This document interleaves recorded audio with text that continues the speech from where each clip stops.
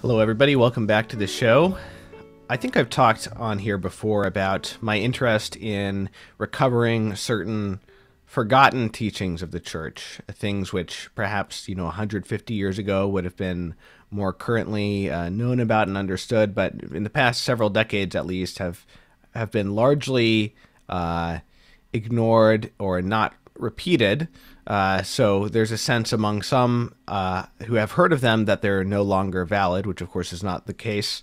And a much greater number of people simply haven't heard of them at all.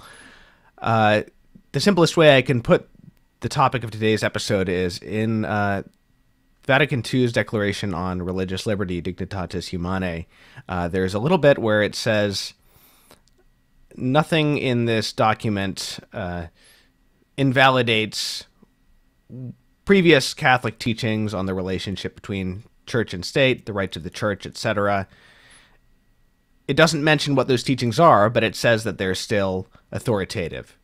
Very few people bother to go and find out what those are, and that's what we're going to do today, essentially.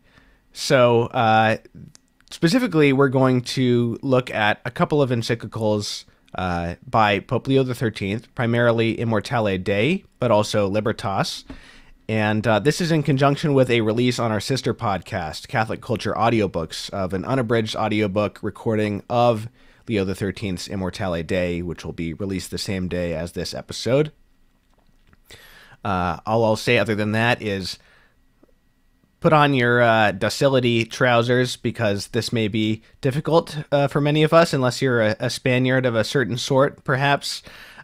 So let's all go on this journey of becoming more Catholic in our thinking together. It's always challenging, but always exciting. I've been looking forward to this episode for a while, and I've also been looking forward to the guest who's going to be helping me here for some time. Been looking for an excuse to have him on. His name is Thomas Pink.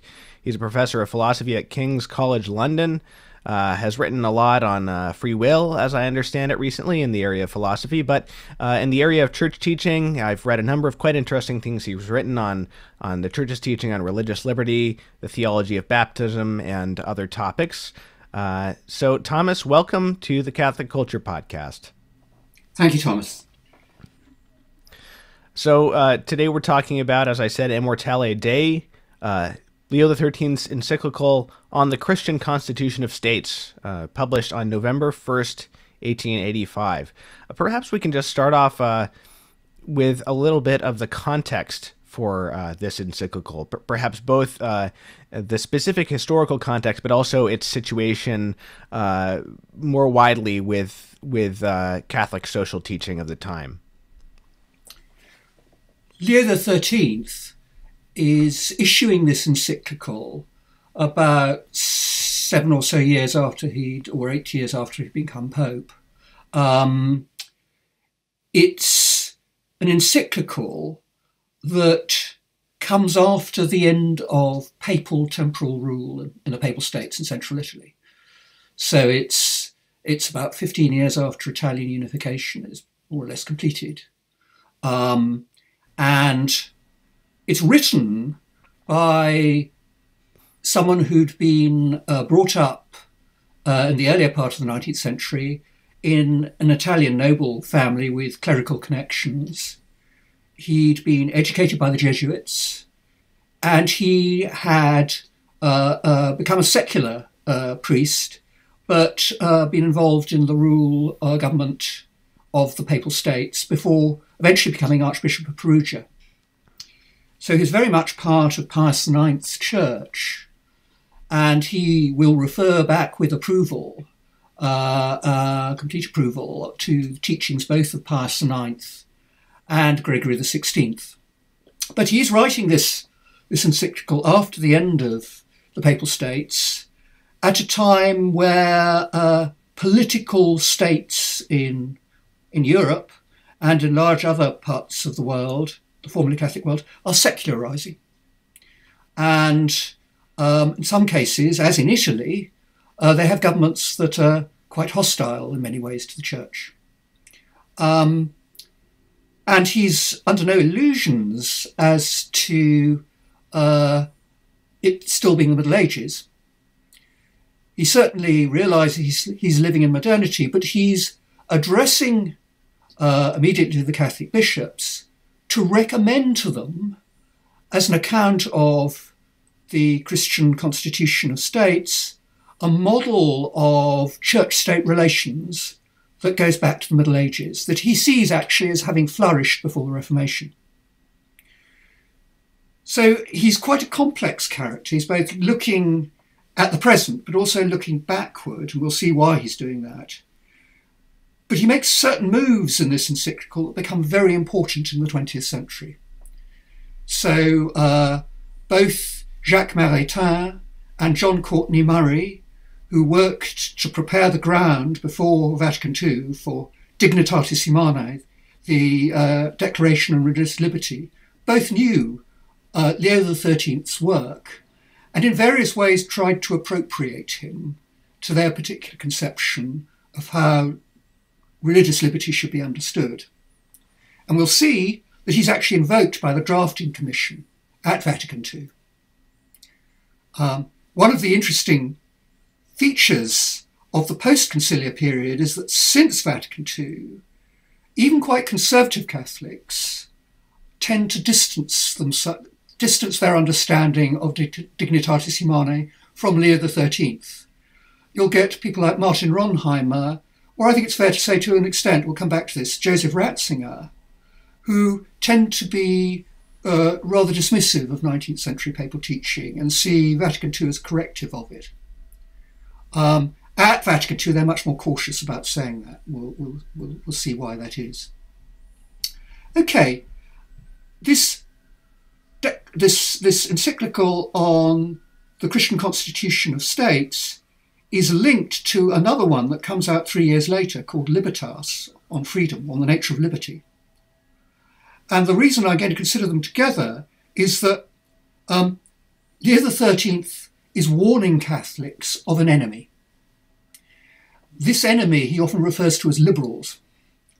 Now, who are these liberals? They are people who misunderstand political authority because they fundamentally misunderstand liberty.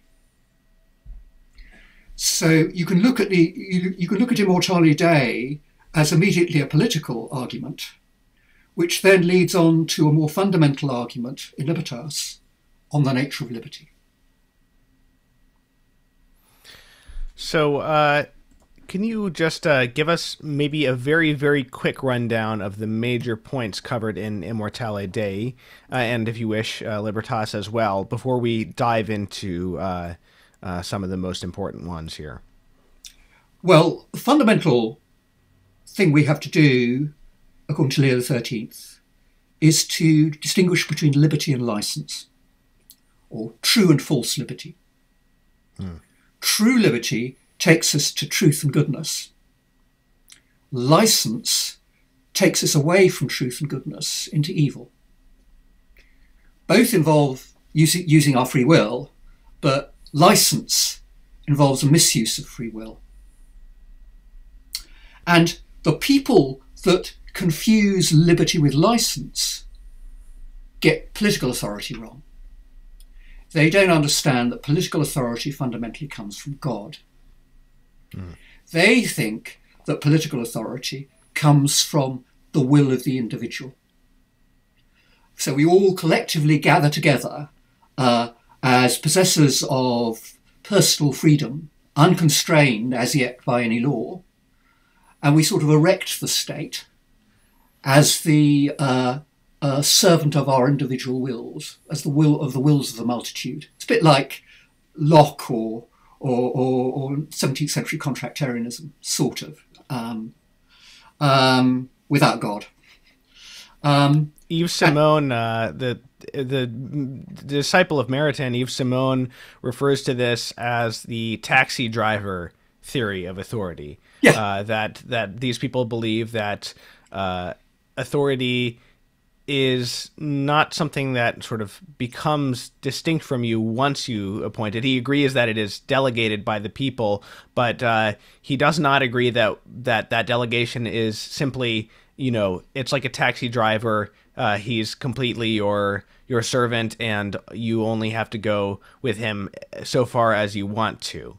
He thinks that authority has stronger claims on you once it's been instituted than that. Absolutely. I mean, it's not just like hiring a protection agency, which then does your bidding. It's actually the political authority, like all authority, ultimately comes from divine authority. Because you really don't have, in human life, the authority to tell other human beings what to do and impose obligations on them the way the state does. Just as humans, that authority has got to come from a higher being, which is God. When I was a libertarian, many libertarians would make this exact argument. In other words, modern government is predicated on the idea that, well, we're simply governing ourselves by proxy, and a libertarian then says, well, okay, I don't have the right to do this to others, so then how can I possibly delegate to the state the right to do this? The medieval Catholic conception does involve a certain type of popular sovereignty where the people as a whole must consent to authority, but it's not simply from the bottom up, and it's not simply any given individual's desires. And ultimately, that authority comes from God, even if it is bestowed upon a particular individual or group by the people. So you sort of avoid that internal problem if you reject the modern idea of authority altogether. That leaves that hole open for an anarchist essentially to say, well, I didn't consent to this, and not only did I not consent to this, but I don't have a right to consent to do these things to others, whether on my own or through a proxy. Yeah.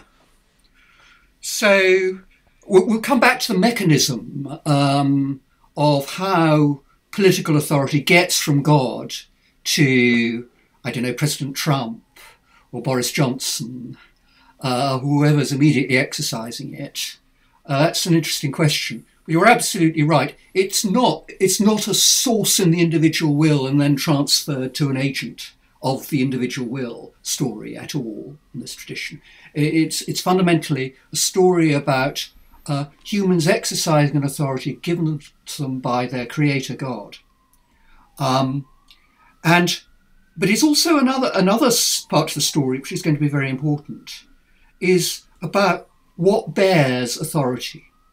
Now, nowadays we talk about state, political authority, and we immediately think of things like force and coercion, because what states do is that they issue directives and they back those directives up with threats of punishment.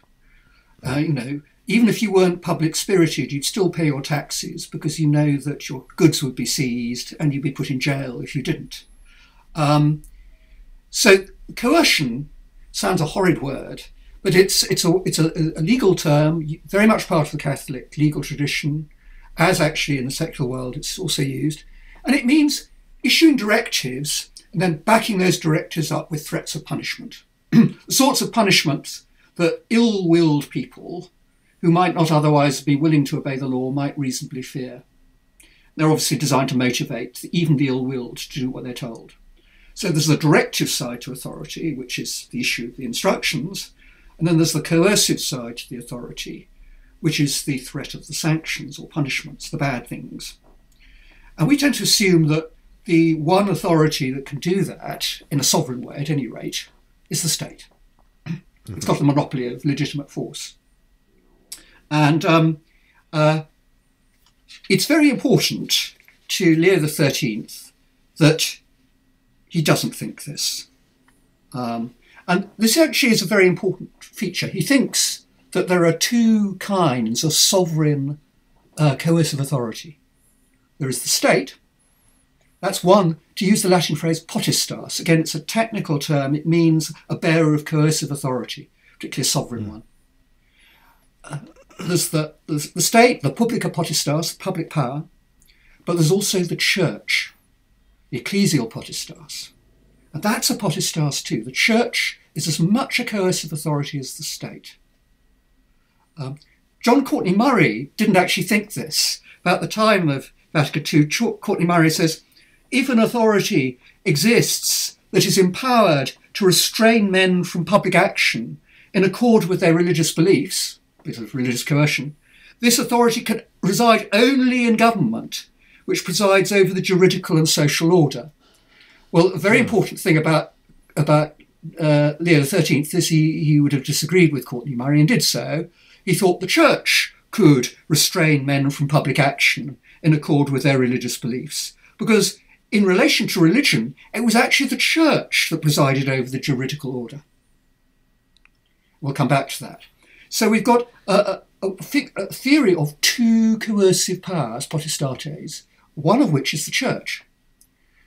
Again, like any other coercive authority, its authority comes from God. So both church and state are powers, potestates, directly, in different ways, but still directly instituted by God.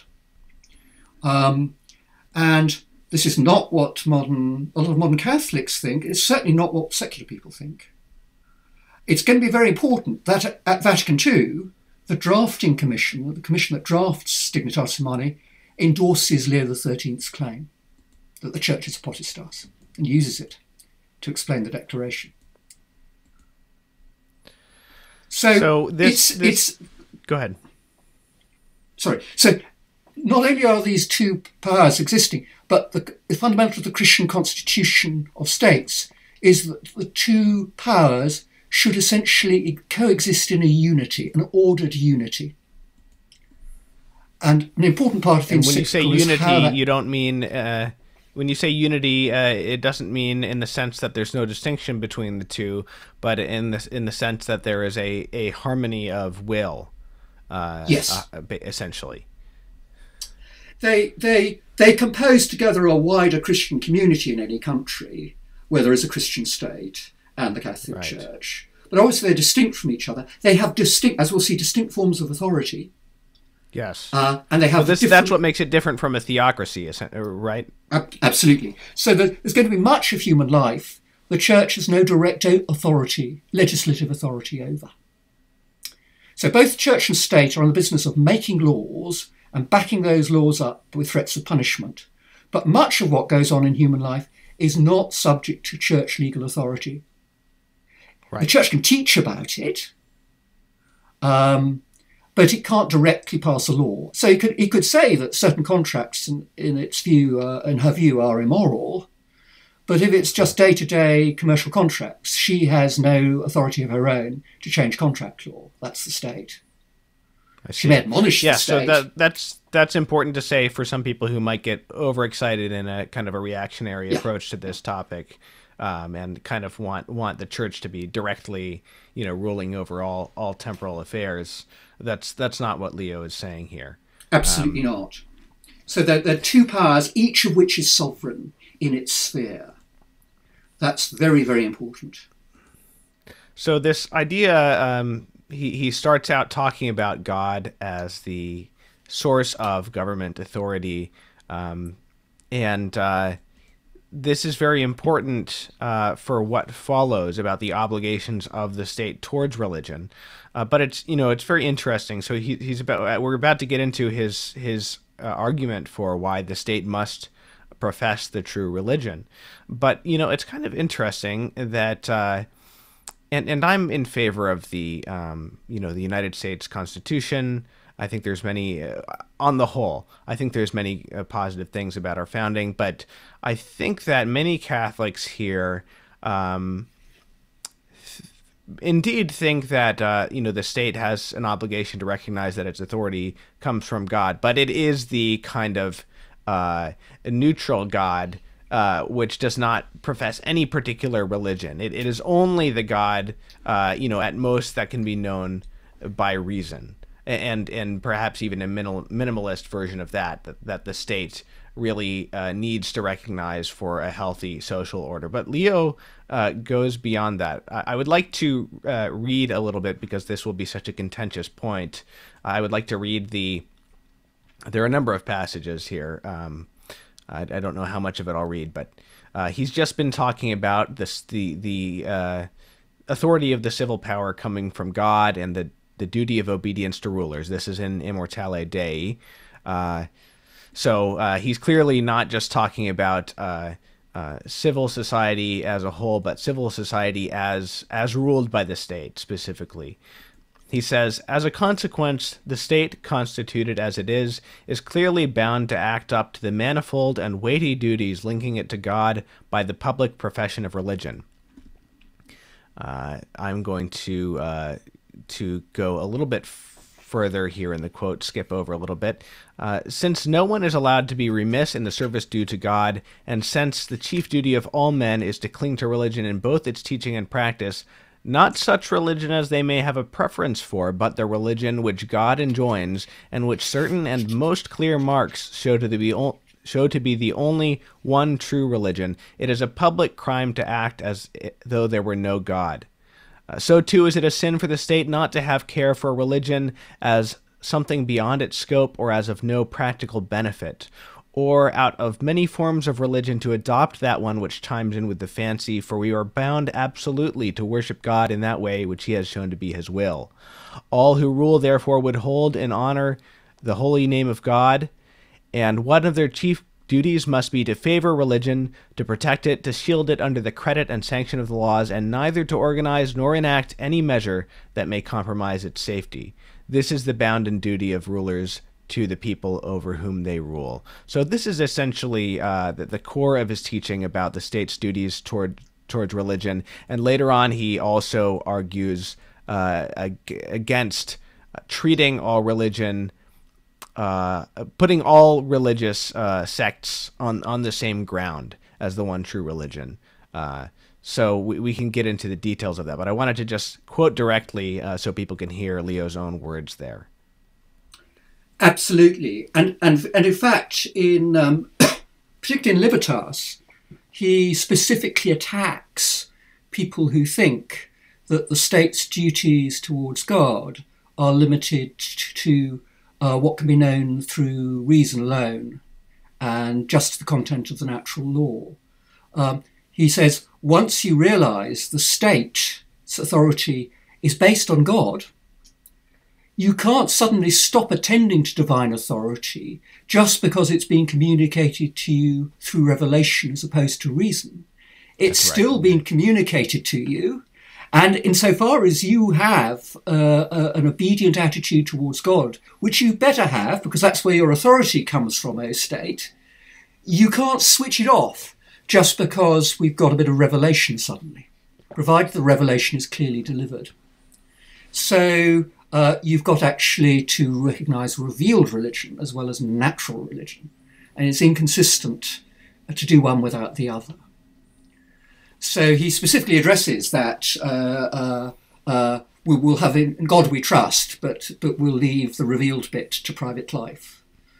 Yes, because a Maritain or a John Courtney Murray would certainly have believed that the state, should recognize. I believe they would have believed. I know Maritain would have believed that the state should recognize, the source of its authority in God, and but they somehow believed that this could function in practice somehow without any real need for the state to officially recognize and favor the one true religion above others.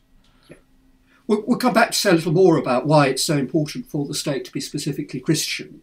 But there is that fundamental case that Leo returns to, which is that the state must recognise the true basis of its authority and therefore obey God, however he communicates his will. And he's very, very, very clear that revelation isn't something that you just whispered in the night, which is a bit dubious. A lot of modern people tend to think, revelation, that's That's kind of, it's a bit like a dodgy radio signal in the mountains. Yeah. He's constantly saying, it's clear what the true revelation is. We've got the prophets, we've got miracles of Christ, we've got etc., etc. So you've got no business pretending you haven't heard in the public sphere. The modern attitude is that, at best, the act of faith requires, this almost heroic, superhuman, leap. And of course, I mean, it actually is superhuman, but they act as though it's nigh impossible to come to conclusions about what the true religion is. And Leo pushes back against this. Now, of course, it may have been easier. There may have been fewer impediments to this in Leo's time than in ours, and I think we can recognize that. But nonetheless, if individuals are obligated to recognize the true religion and aren't simply going to be let off the hook, save for serious impediments, neither are states in this matter. But he follows up with this caveat, though, which I think is good to have, that he says the Church says it's unlawful to place the various forms of divine worship on the same footing as the true religion, as I just mentioned. But, he says, quote, does not on that account condemn those rulers who, for the sake of securing some great good or of hindering some great evil, allow patiently custom or usage to be a kind of sanction for each kind of religion having its place in the state. And in fact, the churches want to take earnest heed that no one shall be forced to embrace the Catholic faith against his will. So that's worth saying, that he doesn't believe that every circumstance is going to be the same as far as the footing on which the state places various religions, the degree to which the state explicitly recognizes the Catholic faith. But it's very clear that religious pluralism or a non-confessional state cannot be the ideal. It's very clear that there is an obligation, even if tempered by various concerns of the common good in various situations, for the state to explicitly recognize the true religion. Yes. And I think here we come to what will again be an issue at Vatican II, because there are two ways in which you can understand limits to the legitimate use of coercive law to support religious truth. There is a story that appeals to prudence, and I don't mean just narrow prudence, but moral prudence, and a balancing of good and against evil. And Leo is clearly telling that story. So, for example, if you've got an historic combination of religious populations in your country, it is absolutely a duty on you out of prudence to respect that fact and not go around like a bull in a china shop trying to undo history. But there's also another story, and that's associated with ideas of toleration. Where, I mean, Leo will say things like, it'd be much better if we weren't in a situation where there was religious pluralism in the population. But there we are. And so that we must tolerate this. But there's also a story which isn't entirely absent from Leo, but which is, of course, central to Dignitatis Humanae Vatican II, which appeals to a right to liberty, a right of an individual not to be coerced, not to be subject to directives backed by threats of punishment. And here we're not talking about prudent calculation of consequences. We're talking about a normative barrier that's fairly unconditional, coming from someone's moral standing. And that story again is in Leo. It's actually in that bit about how we don't impose the faith on people against their will. Yes. He doesn't use the word right there, but I think he's got a right story at the back of his mind, because that's part of the canonical tradition. At the beginning of every episode, I always say that this podcast is a production of CatholicCulture.org, and that's because Catholic Culture is a much bigger apostolate than just our podcasts. We offer so many resources: Catholic news and commentary, resources for living the liturgical year, a massive and ever-growing library of Catholic reference material, free of charge. Astonishingly, we end up reaching tens of millions of Catholics and potential converts every year, and part of that is because we allow others to reuse our material free of charge. It's widely used in social media, reprinted on other websites, used in television and radio programs. My own podcast is rebroadcast by a Catholic radio station in Texas, and we don't charge them anything to do that. Our articles reappear in print media, magazines, newspapers, parish bulletins. I've personally met priests who say that they use our material for catechesis and for inspiration, for homilies. And this is really an international thing because we get plenty of emails from priests in places like India and Africa who use our material for catechesis. Now, Catholic Culture is a nonprofit, and we run almost entirely on donations. As you can imagine, every year there's sort of a question, okay, are we going to be able to keep going next year? Especially right now, we are struggling financially because our income was down about 25% during the summer of the pandemic, and we lost quite a lot of monthly pledges from people who had been hurt economically. And so it is time for our 2020 Fall Challenge campaign. Thankfully, a generous donor has offered a matching grant of $100,000, which means, well, it's self-explanatory, all of your gifts between now and December 8th, the Feast of the Immaculate Conception, will be matched. If you'd like to help keep this and our other 3 podcasts going, please go to catholicculture.org/donate/audio. And if you can't donate, or even if you can, please also keep us in your prayers. We depend on those as much as on financial support. And as I've said many times, we pray for all of our listeners, donors, all of our users every day. Thank you, and God bless you.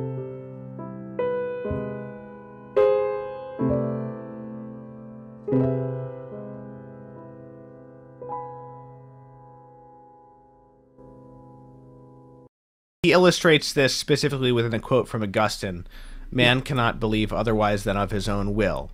So also it's simply a matter of the way that faith, the act of faith, works as well. Well, yes, but again, one's got to be a bit careful there because, and we might come back to this, there is a crime of heresy in the Church canon law. Right. So that if you obstinately fail to believe something solemnly taught as binding doctrine on you by the Church and express this disbelief in the external forum, you can be guilty of a crime. Right. And this is for those who are already under the jurisdiction of the Church. If once you're baptized, absolutely, because you can't be commit the crime of heresy unless you're baptized. And I mean, this again is addressed at the Council of Trent in Session 7, Canon 14 of the Decree on Baptism, where they condemn Erasmus's view that baptized people who are unwilling to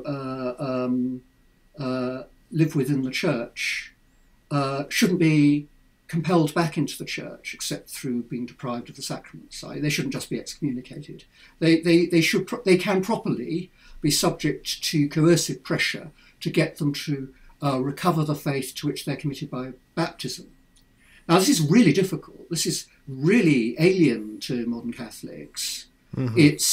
It seems to actually go against the idea that the act of faith is essentially free. It seems to be that the act of faith is uncoercible only in the unbaptized.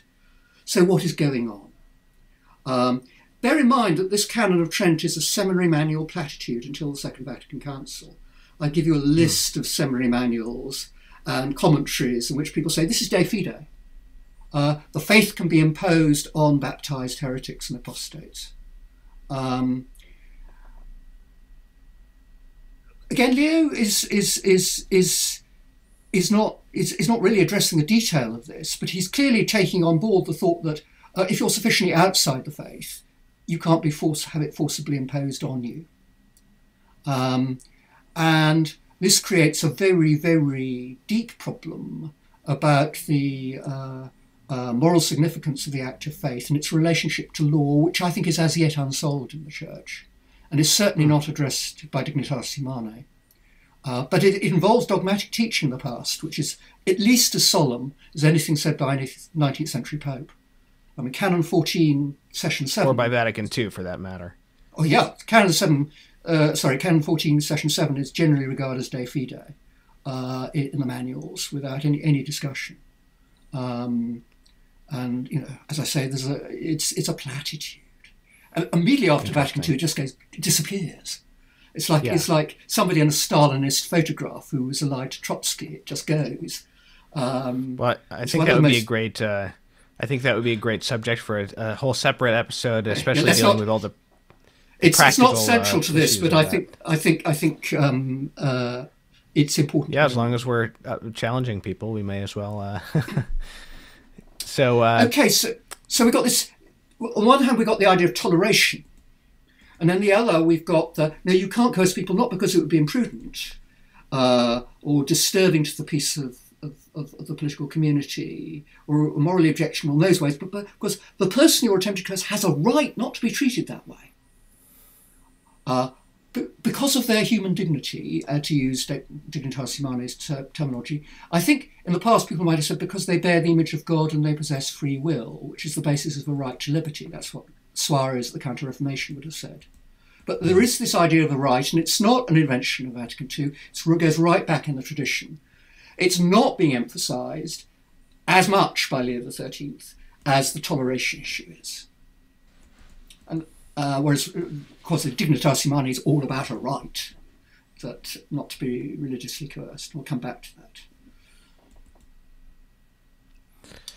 Leo moves on. He does touch briefly. You mentioned at the beginning the history of debates over and literal conflicts over the temporal power of the Church and the fall of the Papal States prior to Leo's papacy.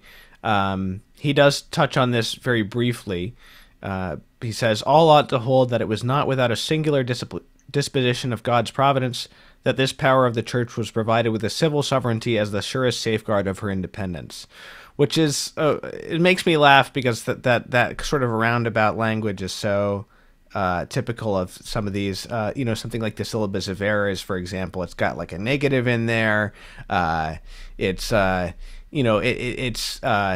It actually allows quite a bit of wiggle room as to what exactly, what degree of, temporal state the Church should hold. But at the very least, it says, that the Church must basically have some fief in this world to safeguard its independence. So at least something like today's Vatican City, if not something like an empire or as vast as the Papal States. But to those who nowadays, there have actually just very recently been a couple of articles by American writers celebrating the fall of the Papal States as something that was a wonderful springtime of spirituality for the Church. And, we can debate, matters of providence and historical contingency all day, but, let's be a little bit slow to celebrate, the wresting, the illegitimate wresting of power from the Pope by anti-Catholic forces. And here Pope Leo clearly says it was not without a singular disposition of God's providence that the Church had this civil sovereignty. Yeah, absolutely. I mean, it's important, though, to emphasise that the main subject of Immortale Dei is precisely about a temporal sovereignty not belonging to the Church, i.e. that of your average state. And it is important that there are these two quite distinct forms of sovereignty. If the Church needs a little bit of direct temporal sovereignty of its own, that's going to be a further story. The main story is about its spiritual sovereignty, how it takes the form of coercive potestas for religious ends, and why it needs to be allied to a distinct kind of potestas involving sovereignty belonging to something that's not the Church at all, it's just the state, the ordinary state. So he touches here upon the limits of the powers, which you mentioned. Each has its own distinct sphere, ruling over the same subjects in many respects, the same subjects in different respects for the most part. Here he gets to this idea, this metaphor for the relationship between the church and the state, one which 20th century Catholic thinkers would propose an alternative to, that this church is to the state as the soul is to the body. Can you tease out the implications of this metaphor? Right. It's a really ancient and quite complex idea, this idea of church-state union or church-state harmony as a kind of built on analogy with soul-body union in the human self, the union between soul, body and the human self, with the church as soul and the state as body. And what does it mean, and what are its implications, and why is Leo using it? And I think to see that, we've got to look again at these two potestates, these two coercive authorities, and what separates them. Leo, as part of seeing all authority coming from God, is very, very concerned that the two divinely instituted forms of authority must be able to coexist in harmony. If you've got two forms of authority, both directly coming from God, in different ways, but both coming from God, divinely instituted, it's got to be possible, and they both exist for the good of human beings, and they may even have the same subjects, or same, the baptized member of the church may also be the citizen of a state.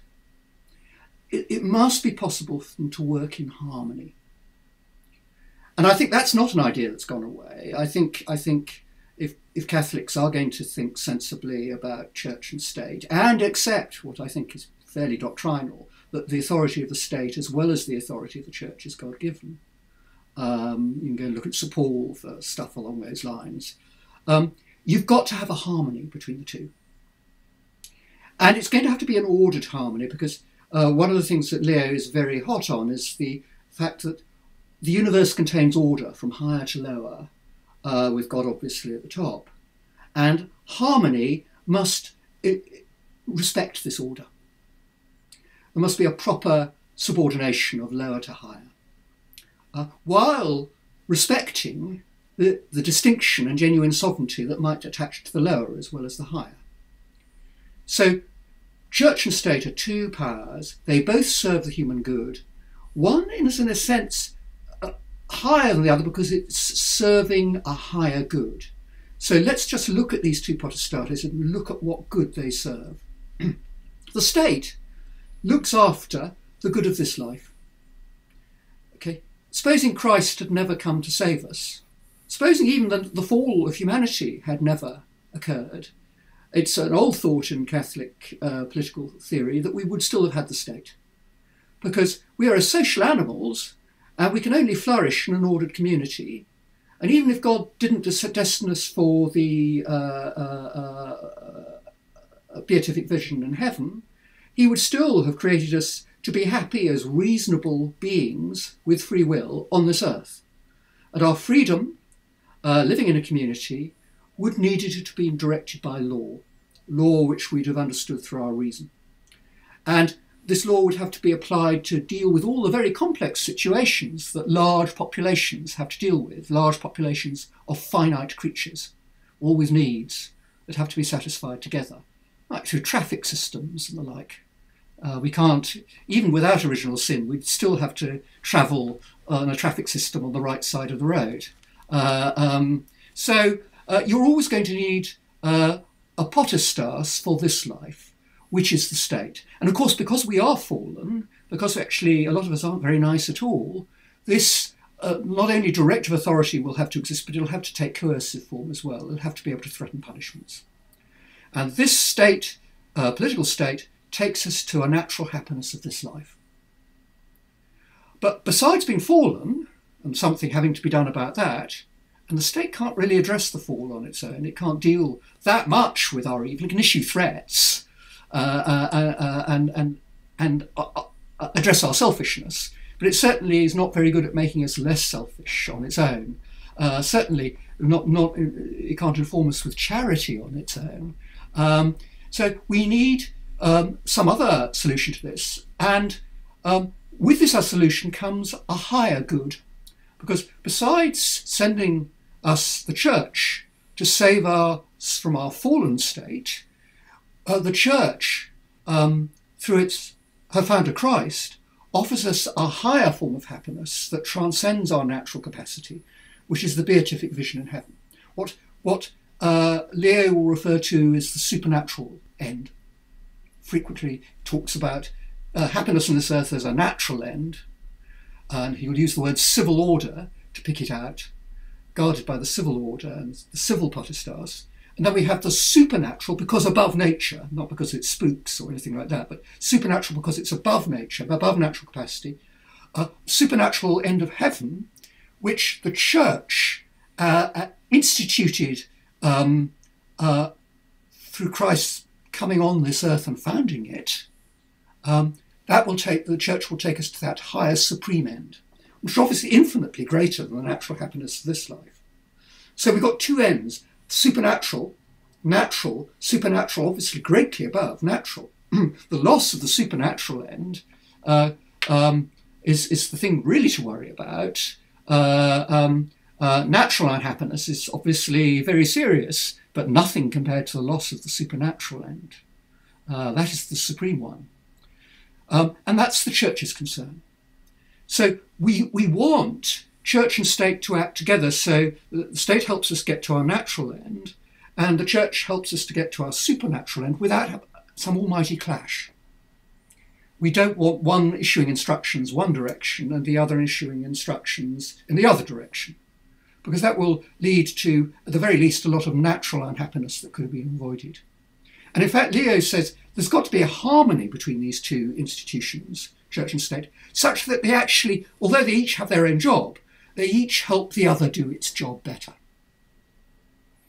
And you've written about Maritain proposing an alternative analogy where, as opposed to the soul and the body, the church is to the state as grace is to nature.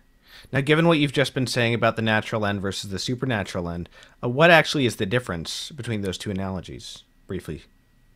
I think the difference has to do with what nature owes to grace and what nature needs from grace.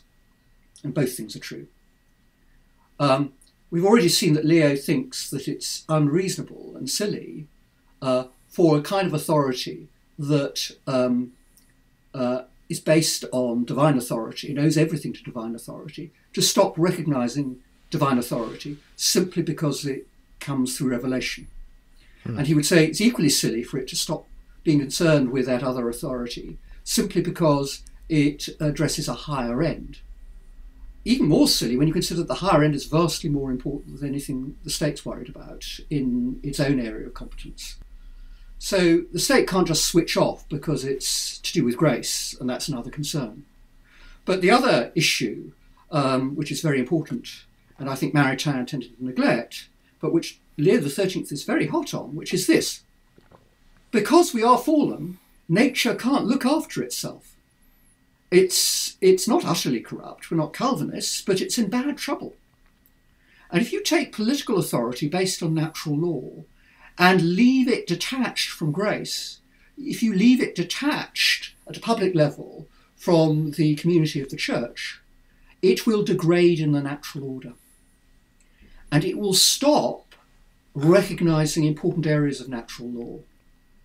And then it will conflict with the church on the central issue of the natural law, which grace confirms and seeks to better enable us to keep as healing grace. And so you will, the 19th century popes predict, and Pius IX does this as well as Leo XIII, if you secularise the state and detach it from grace and from the church, it will degrade in the natural order, and you will have very serious church-state conflict, and the state will not do its job, or not do it very well. Yes, so he gets into this sort of list of false principles that are condemned by him and previous popes, such as I believe Gregory the 16th. He cites Mirari Vos specifically. He condemns this idea that everybody is absolutely equal in terms of authority, that no man has the right to rule over another. He condemns this government as taxi driver idea. He condemns this, and I'll quote here again because again I think it really reinforces what we've been saying. He says it's a false principle when the authority of God is passed over and silenced by the state. I quote, "Moreover, it believes that it is not obliged to make public profession of any religion, or to inquire which of the very many religions is the only one true, or to prefer one religion to all the rest, or to show any form of religion special favor, but on the contrary is bound to grant equal rights to every creed, so that public order may not be disturbed by any particular form of religious belief." Now, this just is the attitude of religion, of religious freedom favored by, as much as I hate to say it, the founders of the United States.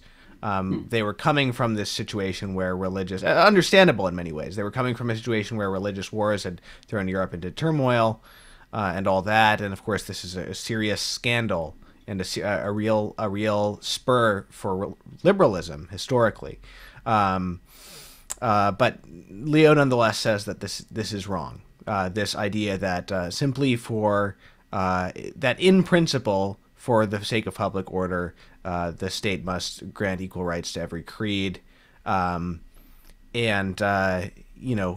he does make that concession earlier to the common good in certain circumstances of toleration as a concession, but certainly not that sort of in principle and generally speaking, this kind of official indifference to creeds is a good thing, and he is not just talking about Satanism or things that involve human sacrifice or something like that. He is really talking about only the true religion being specially favored by the state. I think here now we come to the nub of why he's interested in the soul-body union model. We've got the church concerned directly with the supernatural end and has an authority specific to make law for the supernatural end and for religion generally. Even natural religion, the worship of God, is actually within the church's sphere. Salvation and all the worship of God, just as the worship of God. So even if there had never been a supernatural end, we might still have had natural religion. Doesn't matter. Now, anything to do with the worship of God just on its own is part of the church's authority, not the state's. And on the other hand, we've got the state that's got a direct legislative authority in civil matters, like commercial law contracts, like the law on murder, that sort of stuff. Things that might be very importantly to do with the natural law, but not specifically to do with the worship of God or the move through the sacraments to salvation, that sort of supernatural religion. But he's also saying, look, Go ahead. The state should support the true religion, as you've just been saying. It should legally privilege the true religion. And immediately the question is going to arise, but how can the state do that in civil law when the state has no legislative competence of its own in matters of religion? So he's repeatedly saying, right through Libertas and through Immortale Dei, that the state should favour the true religion because of the importance of salvation. But he's saying that it's the church that's the sovereign authority in matters to do with salvation. So how does the state get to do this?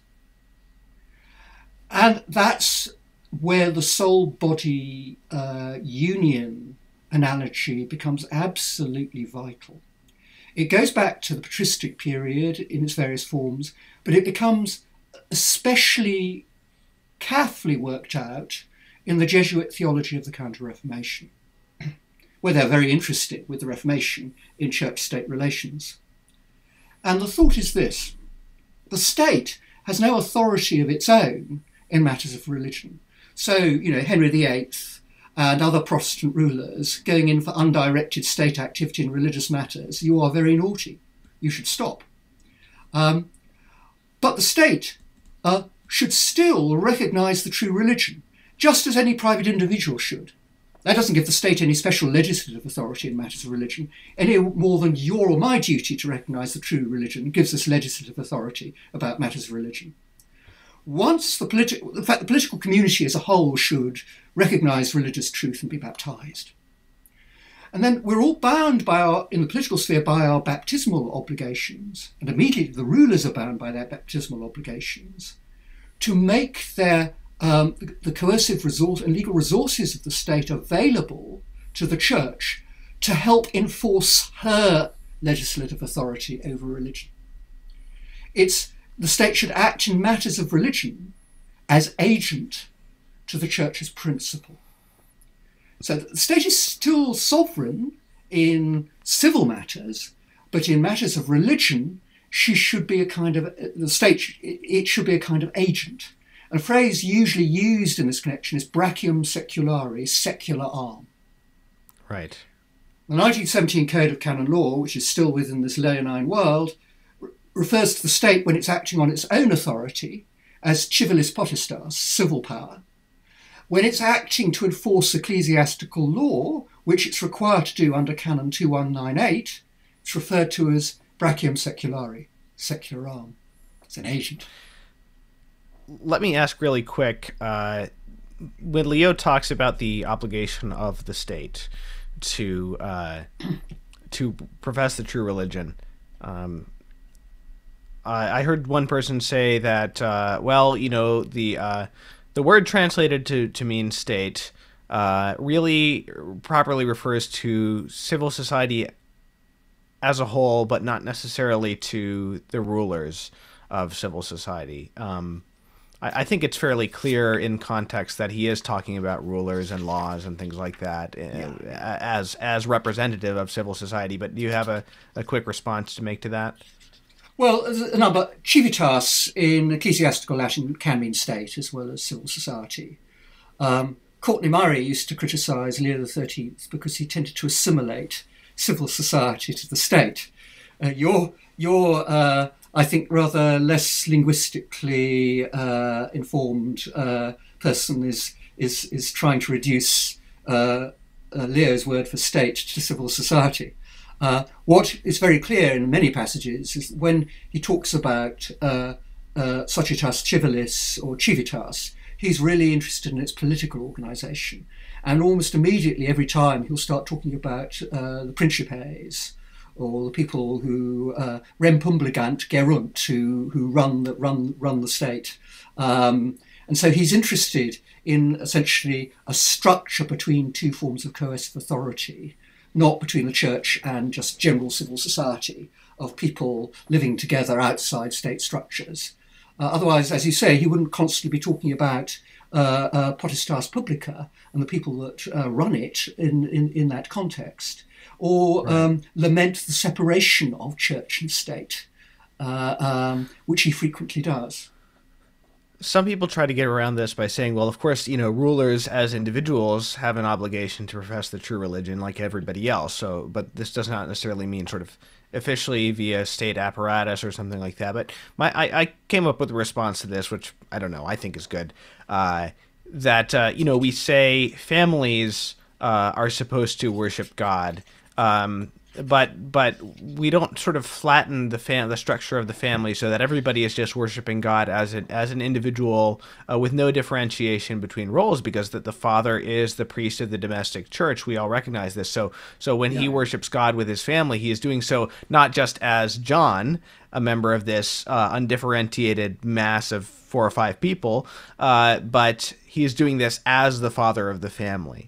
As his role in this structure, and I would say the same of those in any public office, according to what that office is. So he's doing so as an individual, and specifically according to the nature of the office and the state of life that he holds. But there's an even more immediate way of contradicting these people, which is that he, at various times in Immortale Dei and in Libertas, particularly clearly in Libertas, says that amongst the laws that states should enforce are revealed laws. Now, it's quite juridically impossible for a state to enforce, through public law, revealed law without accepting revelation as true. In this list of... Yeah, that's a great point. Yeah, you just got, I mean, you know, you can't enforce revealed law on the quiet without admitting revelation on the basis of which it's law. Yeah, no, there's no getting around that. In this list of errors that I was going through, he talks about, you know, absolute freedom of speech and opinion, and I want to set that aside and address that later in our conversation as a separate but related issue, because it's a fairly big one. He goes on to sort of what he thinks are the consequences of these errors, and you talked about, yes, the state and church clashing over matters of natural law. So he names a number of things which happened historically at the time, some of which have happened since then. Some of them are not happening now as much as others, but he kind of goes into these consequences. States think they can disregard the church and do whatever they want. Okay, we can clearly see that happening today. They forbid the church to instruct the people. There are definitely more movements towards that today, but we can see that clearly, for example, in American history as to the seizure of the rights of education, both from the church and the family, I suppose it was the early 20th century, maybe the late 19th century. I think the early 20th century in the United States, for several decades, homeschooling was illegal. The pushing of public education was partially a measure against Catholic education. You know, it's pretty amazing how reading the early social documents of the church, even those not specifically about education, the rights of the family and as the primary educators of the child, and the rights of the church to instruct people in the faith are so constantly emphasized. And of course, Leo has his, I suppose it's Pius the 11th, Divini Ilius Magistri, this whole encyclical on this. But then he says something very interesting. He says they claim jurisdiction over Catholic marriages. And I think this is actually a great example of where clearly you have your own arguments, which I'm sure will come up. But I think this is a great example of where if the church does not recognize the special rights of the Catholic Church in a certain area, they will come to conflict because the state does not have jurisdiction over Catholic marriages, first of all. And secondly, it can't just grant the church jurisdiction over Catholic marriages and then, for equality's sake, grant every other religious group jurisdiction over their own marriages, because other religious groups do not have jurisdiction over their own marriages in the same way that the church has jurisdiction over Catholic marriages. So, you know, if a Muslim married couple becomes Catholic, the state cannot then enforce that jurisdiction or even recognize it or allow it to be enforced by private parties in the same way that it can with the Catholic Church. So there's a clear, I don't see any way of getting around this conflict without the state recognizing the special jurisdiction of the Catholic Church. I agree. I think actually one could put the point in a more general way, as Leo does himself. And again, it comes back to the soul-body union model, which I haven't quite finished with, because it's used both to explain the principal-agent relationship between church and state in relation to religion, but also the importance of the harmony to the fundamental life of the state. So the soul and the body, and I think the soul-body analogy, which you get in Suarez, you get it in Bellarmine, they mean the intellectual soul. The intellectual soul and the body each have their own respective competencies. The body looks after the heart rate. I don't want to adjust my heart rate, thank you very much, as the intellectual soul. I want my body to do that. On the other hand, but my concerns as an intellectual being are higher than those just of my body, which deals with my heart rate. They were concerned with whether I should get that interesting book in the library. And then I want my body, when I'm dealing with that intellectual matter, which is the parallel with religion, I want my body to do my bidding and take me to the library so I can get that book. That's what the soul-body analogy is about. In intellectual matters, the body is the agent of the soul, just as in religious matters, the state is the agent of the church. But if you take the two apart, you kill the body, or you leave it unrecognisably different. And one of the points that Leo is saying is that once you separate church and state, you will not only not respect natural law, you will get fundamentally a conception of political authority going that attaches it from divine authority, which you're clearly not attending to anymore, guys. Otherwise, you wouldn't have separated church and state. And then you will start seeing the state simply as the tool of individual wills. And then he says, you will get the state as an object of tyranny that can be used by whatever set of wills are strongest, have most sheer punch.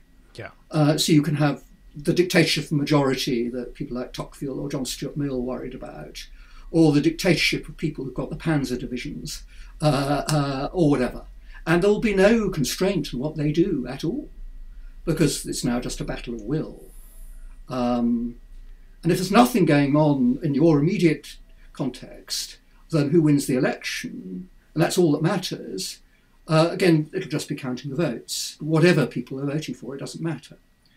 So Leo is actually quite favourable to democracy. He makes it very clear he doesn't expect Catholic states to be monarchies. He's very happy for them to be democracies, but they must always recognise that the authority of the state ultimately comes from God, right, not human wills, and it must recognise divine authority in its fully communicated form in a revealed religion. Yeah, he makes a point of saying the church, it's wrong to say that the church rejects modern modes of government, and even that it rejects modern research or insights into the functioning of a legitimate form of liberty in society and ways to prevent state overreach and things like that. He says that's all good, with the provisions that we've already given here about the relationship between the state and God, the state and the moral law, and the state and the church. So the final big consequence he goes into here of these false ideas he's condemned is that the state rejects the special role and the rights of the church, and quote, "For this reason possesses no right or any legal power of action save that which she holds by the concession and favor of the government," unquote. So I think we can see that's clearly the case. So in the U.S., the state being the one to decide what counts as a religious objection to a certain law. What counts as religious practice, what counts as religious freedom. And I think that this is, I don't know when the best time to get into this would be, but I think this clearly corresponds to your argument about Dignitatis Humanae and the only way that the state actually can be expected to respect religious liberty, as found in Dignitatis Humanae, being at least implicitly to recognize that the Catholic view of what is religion is true. I'm not sure when we should get into that. Well, but, sure. Let's head towards Dignitatis Humanae, because I think we've now got a rough idea of Leo XIII's general conception of church-state relations. It involves an ordered harmony where the state has its own sovereign authority in civil matters, but where it's got to privilege through the legal system, it's got to recognise religious truth, including revealed religious truth, and privilege revealed religious truth in the laws. So it within the bounds of prudence, it should, for example, try and restrict false religious teaching and support and encourage true religious teaching. And he's very explicit about that in Libertas. And this is for the good of the salvation of the souls of the citizens of the state. And the state does this, obviously, as the church's agent, because the state has no coercive authority of its own in matters to do with salvation, but it should still support salvation. Now, if you look at Dignitatis Humanae, we've got this idea of a right to religious liberty that blocks any state coercion for religious ends. And if you look at the discussion at the council, particularly between 1964 and 65, you'll see the drafting commission issues various what are called relationes, which are sort of relations or accounts, which are sorts of interpretative statements that explain the meaning of the declaration to the council fathers, because a lot of them actually understandably didn't really know what it meant or wanted to be better informed before they voted for it or against it. And they say, for example, that if the state restricted any form of religious practice, like, for example, religious teaching or public proselytization, simply to preserve religious truth, that would be nefas, that would be wrong in terms of the declaration, because the state would be interfering in the order of religion. Now, it looks as though we then have a complete clash with Leo XIII, because Leo XIII was saying to states, you should actually use law to support a religious truth and to make salvation easier and privilege the true religion. It looks as though with Dignitatis Humanae, the church is now saying, you shouldn't do that at all. That's nefas, wrong. And you remember all the concordats were sort of being reformed. So, the Spanish government agreed it wouldn't restrict Protestant proselytization anymore and things like that. And there was a huge change in relations between the church and certain Catholic countries where previously the church had been legally privileged. So what's going on? Now, I generally find in the literature there are a number of... One's approach tries to Bowdlerise Leo XIII.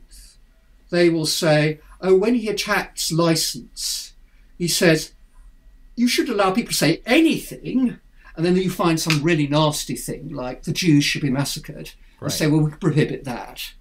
Or we should go in for human sacrifice, we can prohibit that. Well, this is clearly Bowdlerising what Leo is talking about. He's saying religious truth should be privileged as religious truth, just because it's true, and aid salvation.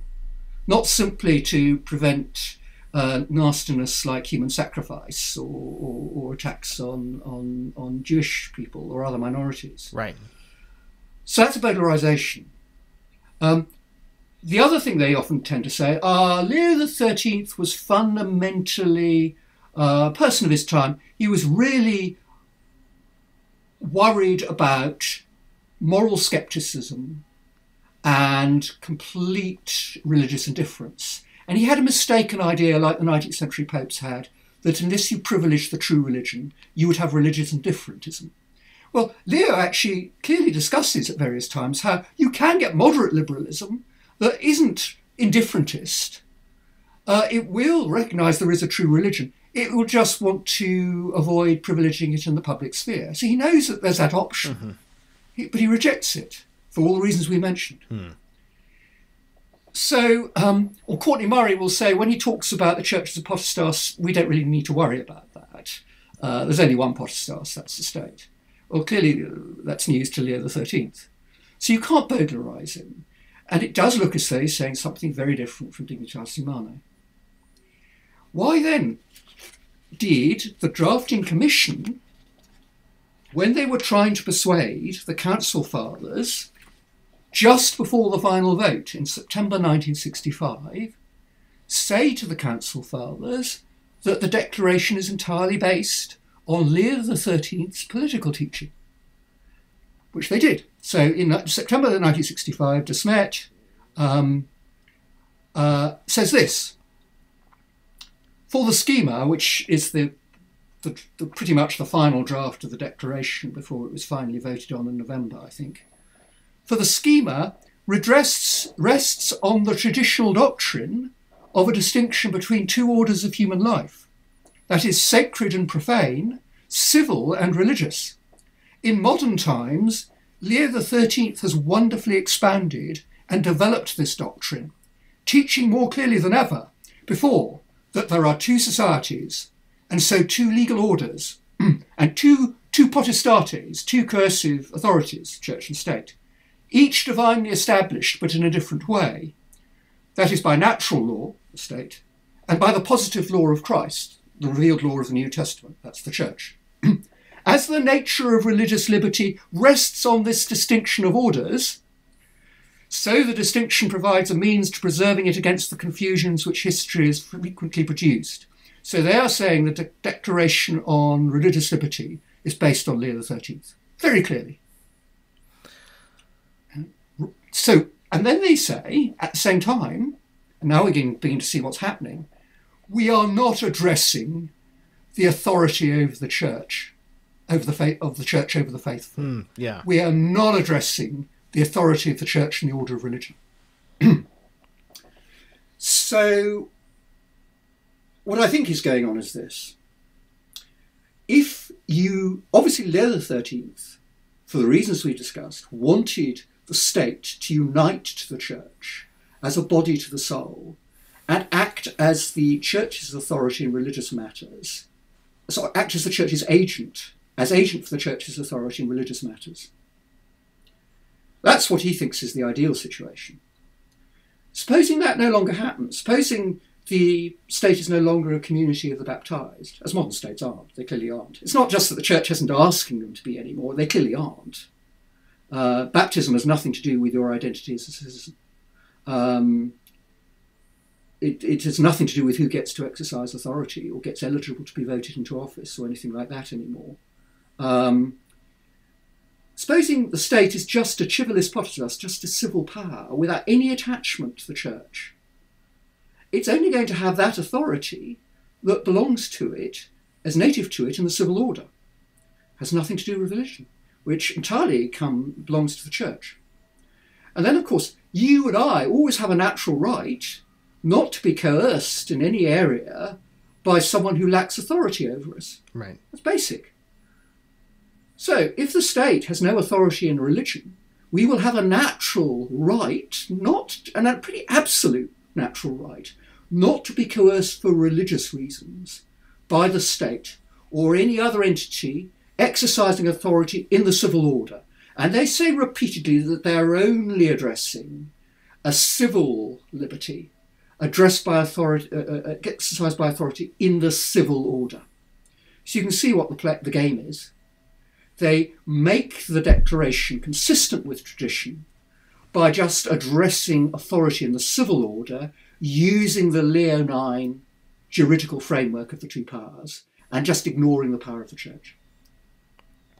Right. Bingo. And You've done it. I remember hearing your, I think the first time I heard your name was listening to a video of a lecture by William Marshner at Christendom College, who summarized some of your arguments on religious liberty. And I believe my understanding of one argument you made is that essentially if the state's lack of a right to govern matters of religion rests on the idea that religion is not a natural good, but a supernatural one, which transcends the state, then in practice, to respect religious liberty as laid out by Dignitatis Humanae, the state must recognize the Catholic understanding of religion as a supernatural good. Well, this is a very central problem with the Declaration.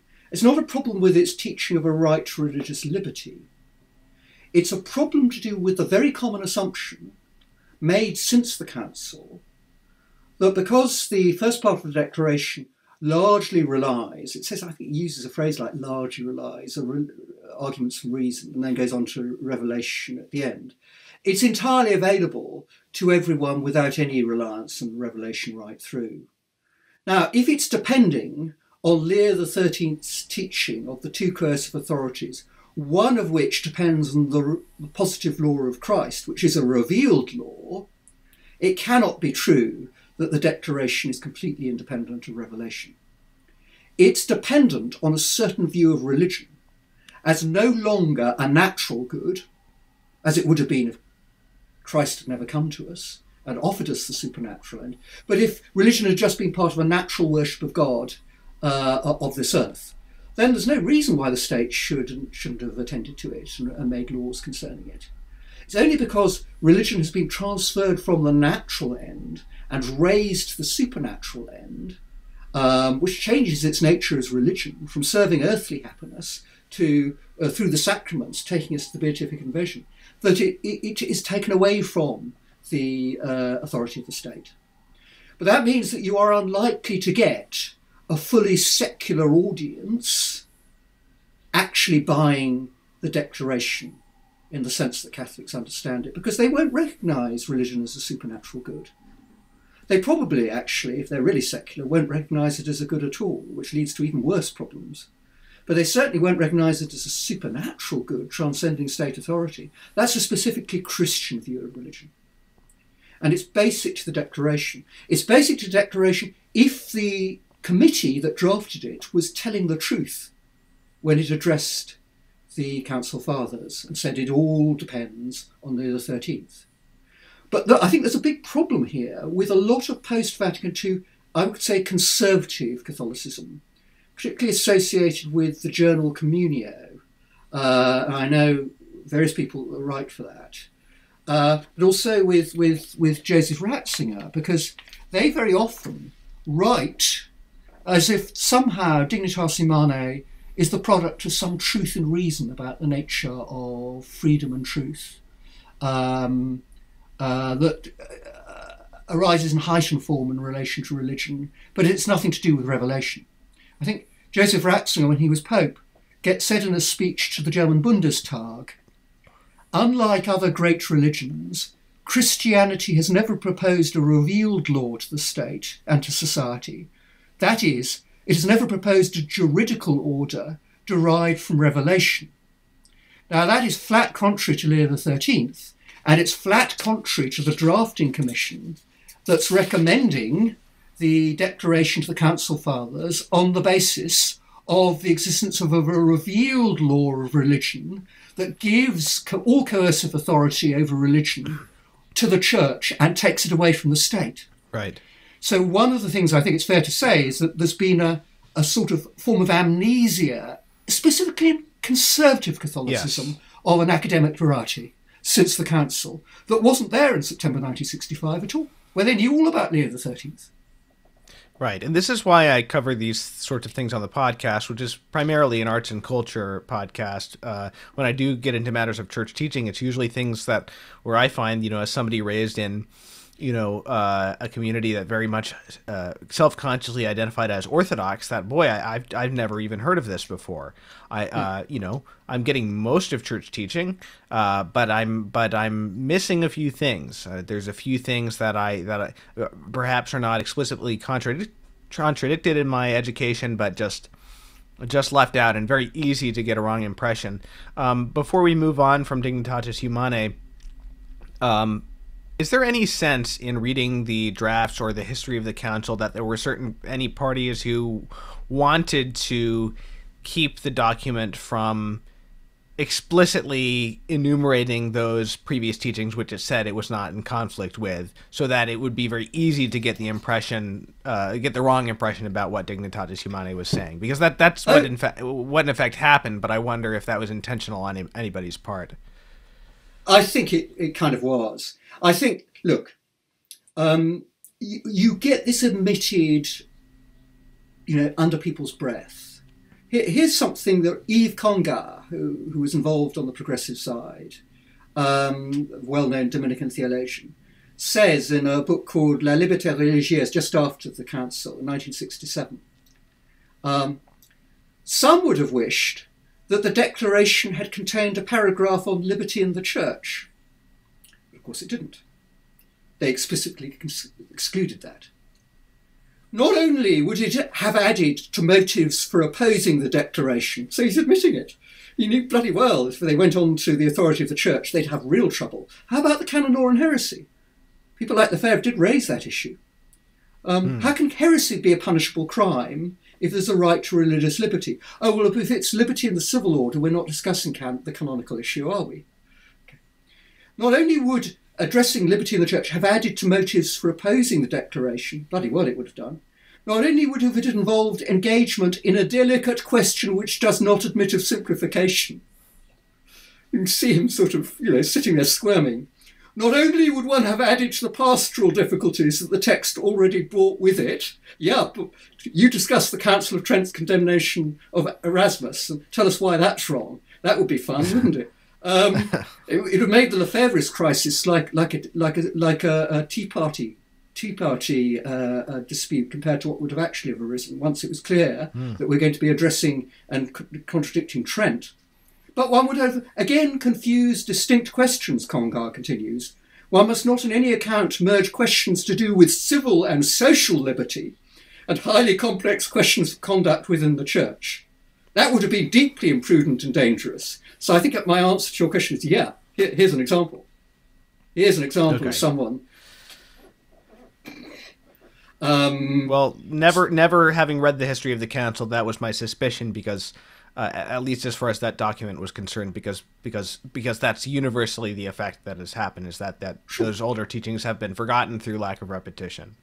And I think we can probably name 3 or 4 other teachings that are similar in church history. You can see actually something very important in the whole way the declaration was done that's clearly connected with this issue, but it's not usually publicly acknowledged. The declaration began as the final chapter of the decree on ecumenism. And it began in the earlier drafts discussing the question of liberty amongst Christians, and then going on to discuss liberty outside the church, between Christians and non-Christians, and between non-Christians and other non-Christians. And they suddenly decided they weren't going to have it in the decree of ecumenism. It was going to be a standalone declaration on liberty in the civil order. Now, we can already see why they had to do this. Right. Because if you're going to have it in the decree of ecumenism, ecumenism is precisely about relations between Catholics and the Catholic Church and validly baptized non-Catholics, who are all, as baptized, subject to the coercive jurisdiction of the Church by the present code as much as the earlier canon law of the time of Trent. That's why, unfortunately, Protestants could be charged with heresy, whereas Muslims couldn't be at the time of the Reformation because they were baptized. Hobbes in Leviathan is very funny about this. The Pope pretends that all baptized Christians are his subjects, but he leaves the Turks alone because they're not baptized. Well, absolutely. But of course, if you had it as a final chapter in the decree on ecumenism, you would have had to have addressed the coercive authority of the church. Well, they didn't want to do that, did they? That's absolutely fascinating. That's fascinating. They won't admit that, but it's clear if you read Congar, obviously. So there is an element of dodge to the whole thing, I have to say. Okay. Wow.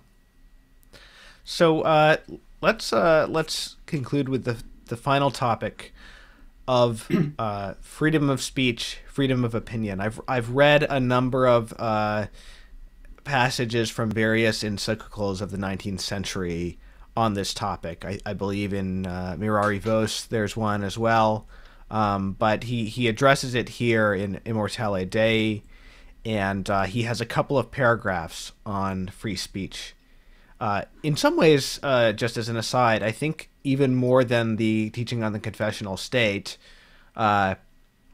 this is the one that has the most immediate contradiction, perhaps, with the U.S. Constitution, because, after all, Leo allows for situations where it may not be prudent for the state to, be a fully confessional state. But this free speech thing, I believe, aside from matters of heresy, is more a matter of the natural law.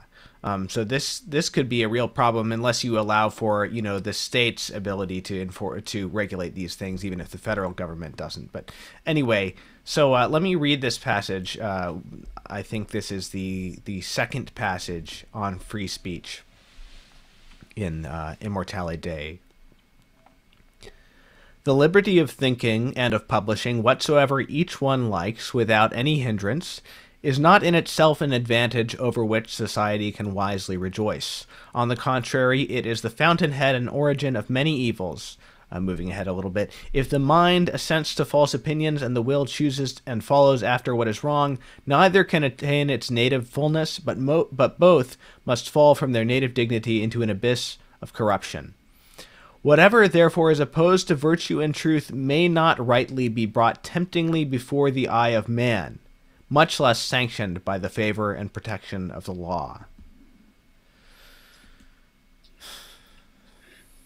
Yeah, this is not how one normally understands things within the United States, I think. Look, the declaration, which obviously is concerning religious liberty, is quite hot on the importance of people attaining the truth without being disturbed by coercion. And you have in Leo XIII what's clearly a very different attitude, which actually coercion has a legitimate use to prevent people being seduced by error. So we limit, what can be published, what can be taught in the schools, what people even can say in public places. And that obviously is so illiberal, it seems to us now. Now, the Declaration is obviously specifically ruling out interference in expression in religious matters in the civil order, and we've already got a story about why that would apply. It's interesting that even the Declaration, though, emphasises that there is an exception. The state can interfere in religious liberty by implication, including with speech and inquiry, if necessary to preserve just public order, which of course they very carefully insist doesn't involve a specifically religious good, but it involves the civil order that the state is supposed to be protecting. But of course, there is an analogy here. We could look at heresy laws or apostasy laws as protecting the equivalent of just public order within the community of the church. The good of the community of the church depends on committed faith. And if people just treat the faith as something you can say anything about whatsoever, or just walk away from when you feel like it without any kind of penalty, then the community of the church may not survive. That's a way of looking at it. And obviously, Dignitatis Humanae says nothing about that because it's not addressing the community of the church. But there is an issue to do with coercive authority in general, which the rather liberal rhetoric of the Declaration and natural liberal understanding that you might get looking at the American Constitution or at John Stuart Mill's On Liberty or things like that. There is a whole set of questions about restriction of speech and expression which raise quite issues about the nature of coercive authority as such.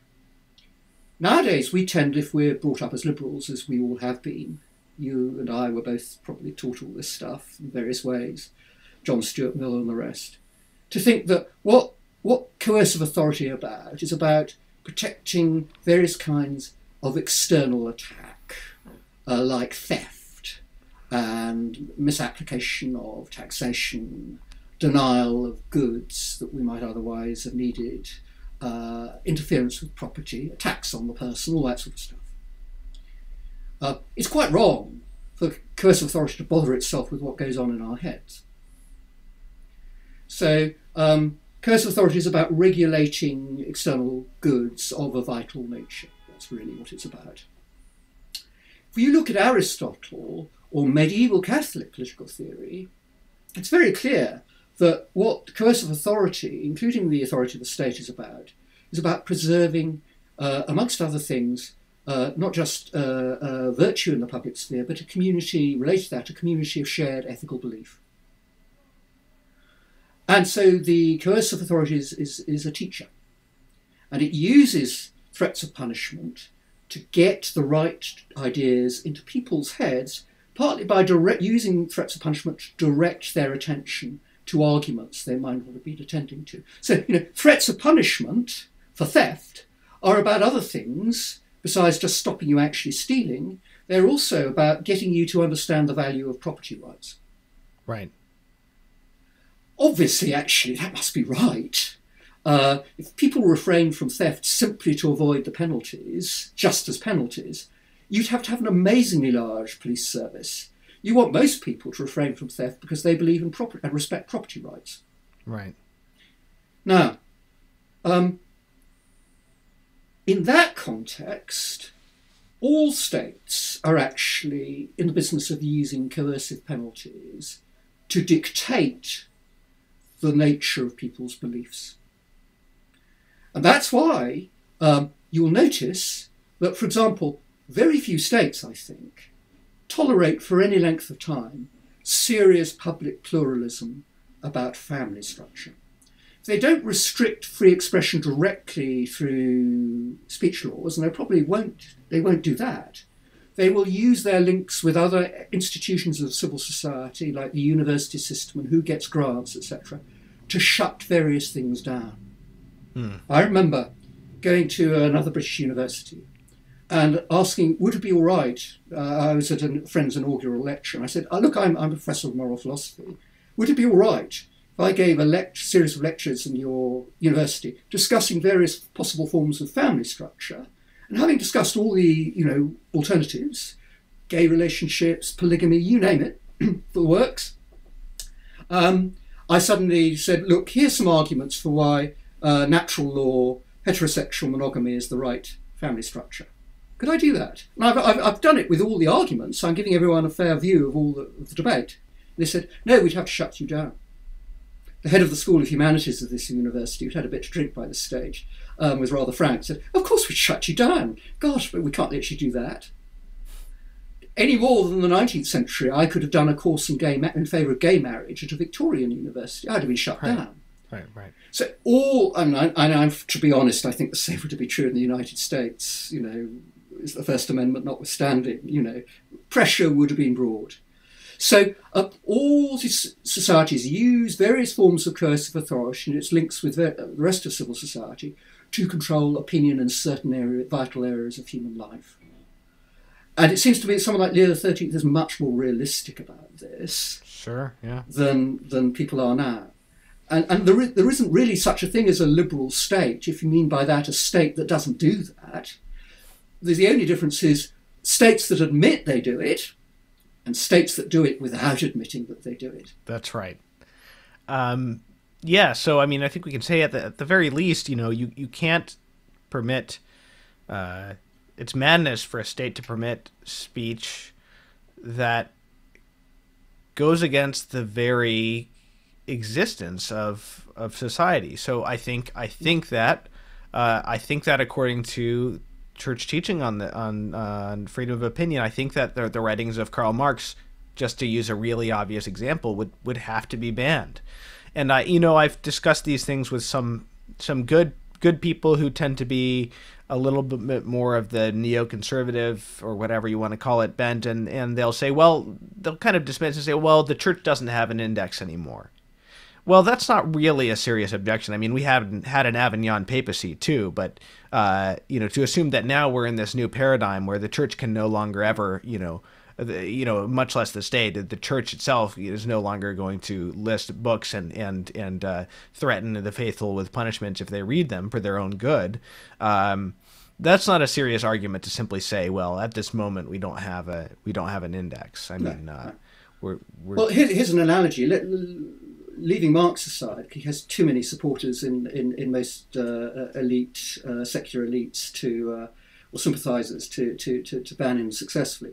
But take someone less loved, that possibly comparable in certain respects. Take our old friend Adolf. I went and opened up a booth in a street in a city in Germany to sell copies of Mein Kampf. I would be shut down pronto. That's right. To be honest, I think that would happen if I did it in Oxford Street in London, actually. Mm-hmm. And as we know, in Germany there are Holocaust denial laws. It can be a crime to go around denying the Holocaust happened.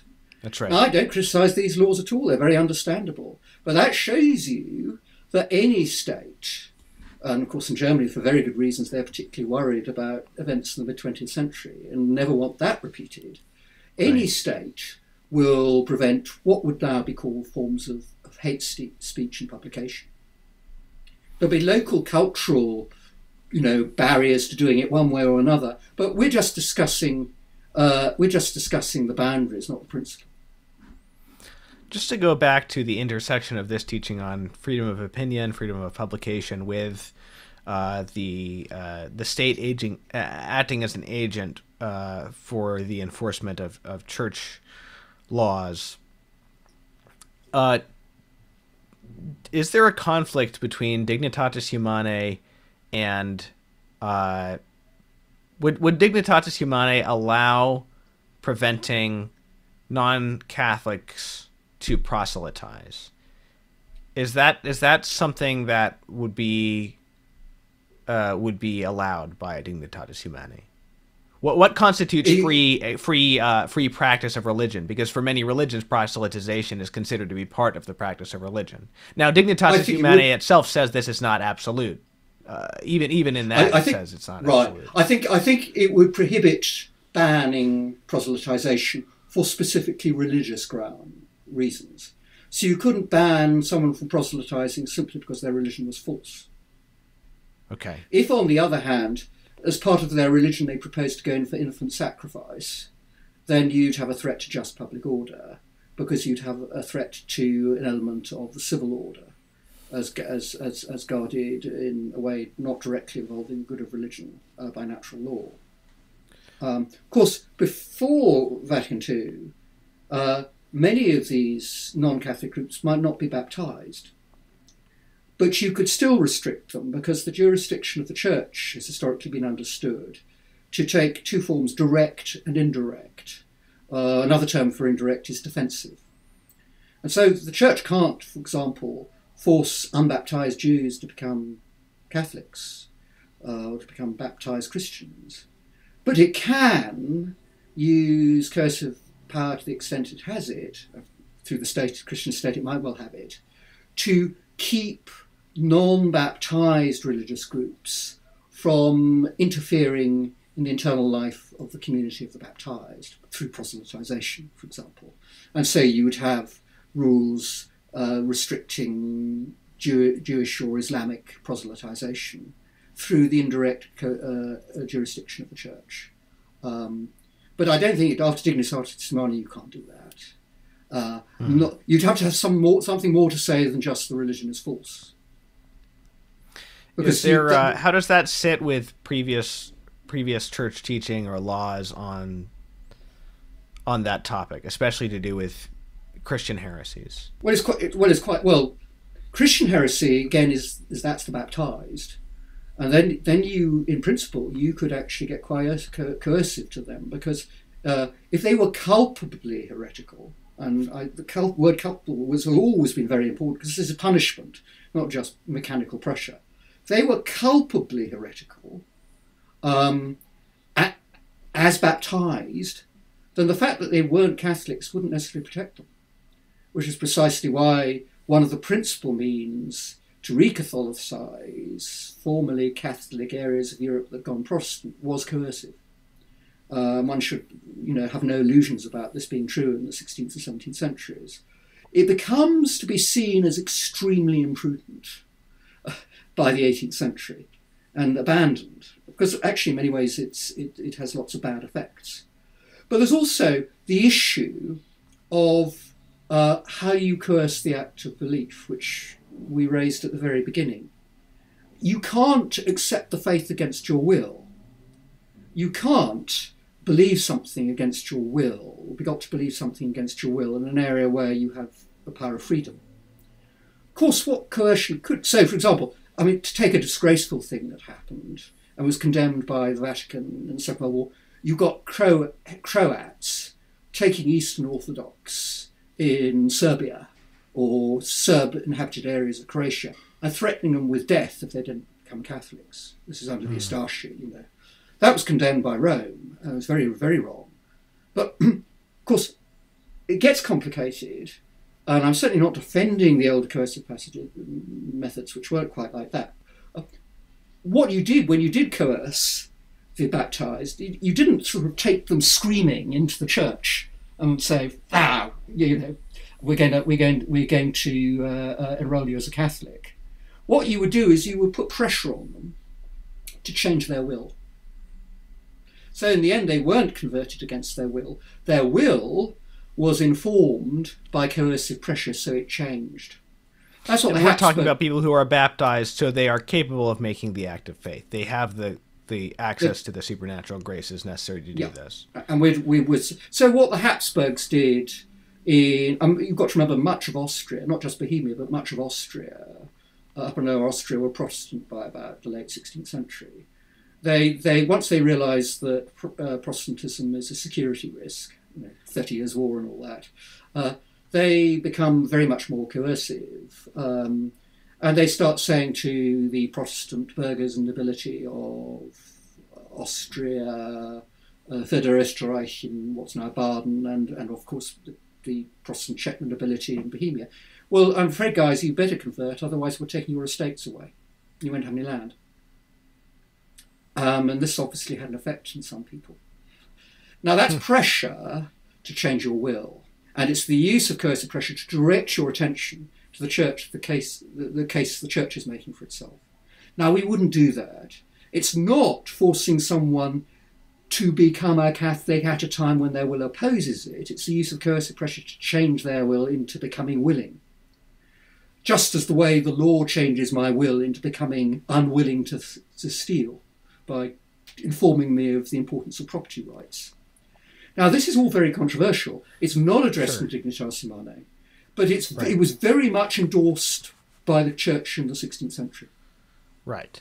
And Leo himself, we've been talking about this, but Leo himself is not really focused on this so much. He's more talking about the church favoring the state, and the state favoring the church. Things like that. Yes, sorry, the state favoring the church, and in an example would be sort of subsidizing Catholic education, or making sure that the church is not forced to pay taxes, or things like that, or restricting public. You can't have a Protestant bookshop in a Spanish town under Franco, that sort of thing. Right. You can't have a Protestant Truth Society in Segovia when General Franco is in charge. British Foreign Office used to be very cross about this. Anthony Eden used to create about how unfair this was, and there was a huge amount of pressure at the time of Vatican II on the Church to detach herself from this use of the state. You've got to remember, before Dignitatis Humanae is passed, Paul VI is due to speak at the United Nations. They really, really want this declaration through. Yeah, they're desperate. I'm imagining my poor audience at this moment, and I believe they want to be faithful to church teaching in every way, but I know these are some difficult things to swallow, in growing up in the time and place that we do. So just to offer an encouraging word, I always find that simply trusting the church, it never leads you to a place of tyranny or cruelty or madness. I found that it served me well to trust the church and to set aside my own ideological tendencies, and listen to the church's teaching as well. Instead. So I think that the gain from being docile is always greater.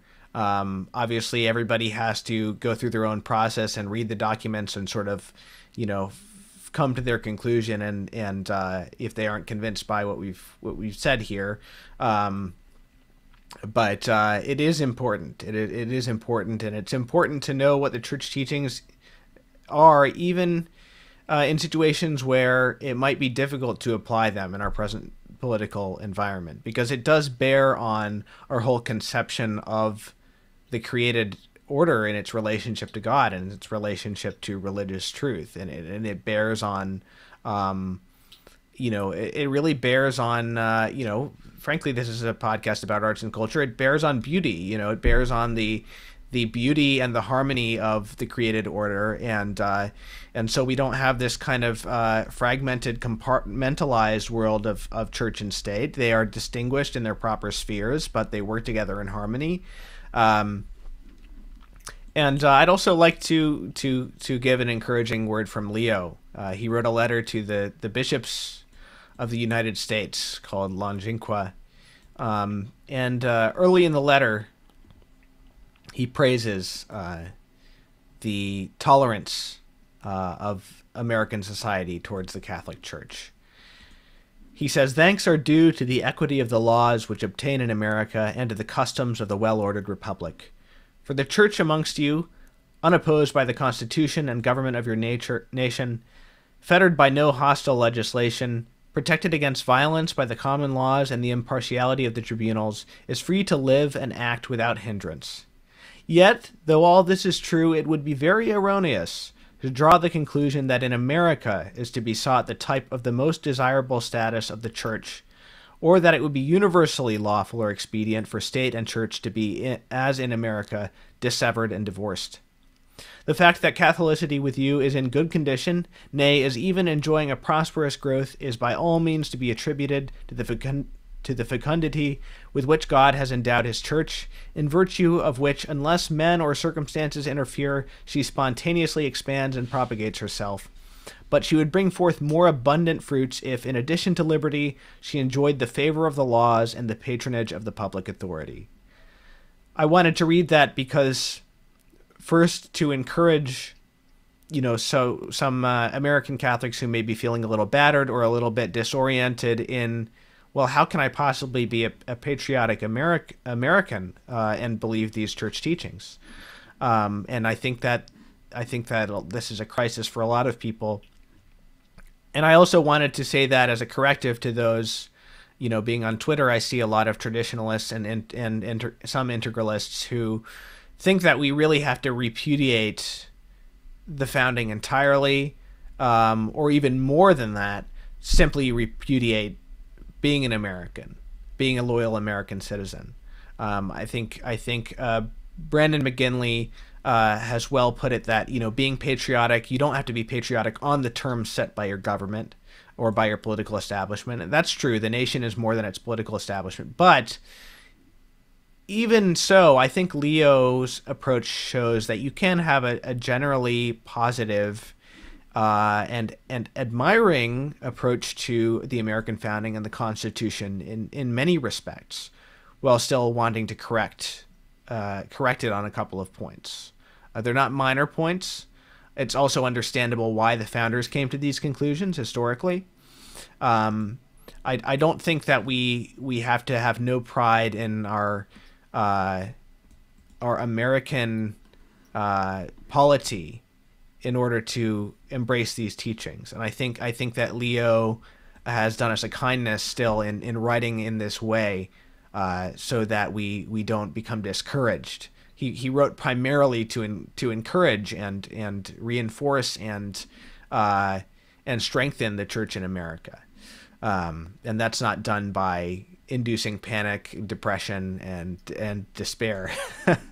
No, and if I could add, Thomas, he also, in a way, he might not have liked the project behind it, but he gave us Dignitatis Humanae, which is probably one of the last major exercises in Leonine political theology in the history of the Church. How about that? According to the drafting commission. Any closing words? Do you have anything you want to say? Well, only one other thought. I think one has to be respectful of church teaching. Absolutely, that's fundamental to being Catholic. But one can also shouldn't dwell in a timeless present. I think one of the big problems we face at the moment, and have done the last 40 years, is that there is a tendency to use what ecclesial authorities might say today as to be something you look at in complete abstraction for what they might have said in the past. But the popes of the past were just as much popes as the popes of the present. And if there are apparent inconsistencies, one can't just disregard them, one has to reconcile them and try and form a more general view. Because otherwise you're just pretending the papacy began yesterday, which it didn't. And it works in both directions. It's not for us to simply dismiss a modern magisterial or conciliar pronouncement because it appears inconsistent to us. We must assume that they can be reconciled.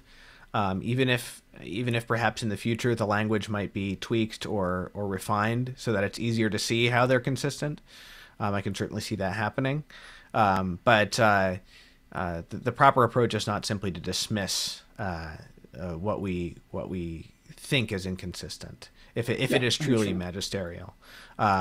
So it works in both ways. But yes, absolutely. You know, I think we can see this happening on the question of usury. You know, there hasn't been a well, perhaps, I don't know if Benedict mentioned it in his encyclicals or not, but Benedict and Francis have both condemned usury, something that people thought was long forgotten and no longer a concern of the Catholic Church. So, while they have not sort of defined it precisely, they have condemned it. They have mentioned it as a bad thing, and I think, you know, as with a